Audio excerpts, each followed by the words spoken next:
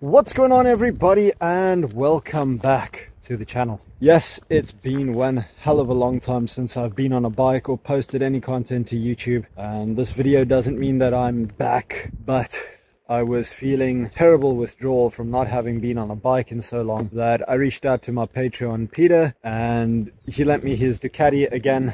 So I came out for a ride to Royals, and I decided when I got here that I was inspired enough to make this video. So what's been going on?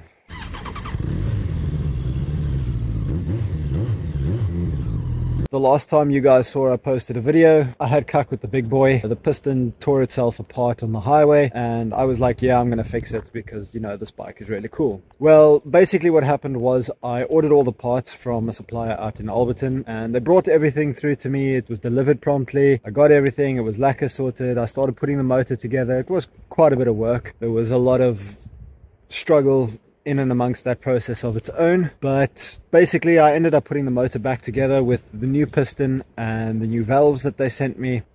But those valves turned out to be wrong. So the valve stem themselves was actually too low for where the keepers go in, and so the springs were under too much tension. And so when I rode the bike, it sounded really noisy, and it just died on me. And it turned out that then the push rods had bent. So I thought maybe I messed up the timing in the process, so I got new push rods, put the whole thing back together, and it was still very noisy. So I called up a Mickey, the same guy that supplied the push rods to me, and I said to him, dude, listen here, I've put everything together. I think I've botched up the timing. Can you get a Mickey to have a look at it and tell me where I've fucked up?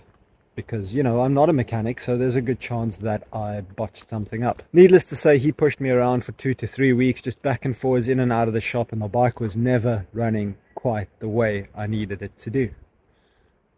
Eventually, we did get the bike running, and I know I mentioned in one of my previous videos that I wanted to put a smaller sprocket on the back wheel so that the engine RPM would be lower. Well, let me tell you something, that actually worked. Basically, once I got the bike back together, I decided rather than throwing money at the big boy every 2 to 3 weeks just to keep it on the road, let me sell it, cut my losses, get stuck in a cage for 8 weeks or whatever the case may be, and work on fixing the Bandit. I then reached out, or my wife then reached out to a guy that helped previously with the Bandit's gearbox, and he works now at Buddy's Motorcycles. I've taken the motor through to Buddy's Motorcycles, and the guy that's been working on it, Dave, has been really awesome. He's been in contact with me all the time. There's been back and forward. I've been trusting that he's getting the shit across the line, and he calls me up last week and he says, bro, your motor's ready.